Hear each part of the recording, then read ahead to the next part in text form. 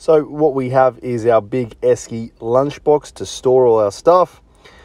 And we've got our ice packs in there. And then we've got our sandwiches, our chicken sangers. And that's going to be stored there. And then we've got some milk, A2 milk. Beautiful tasting stuff from Costco. And then we got some sardines, 99 cents, 90 cents. Then we got some Serena yellow tuna, chili. That's really good. A couple of those in for the day. And what else have we got from your lunch?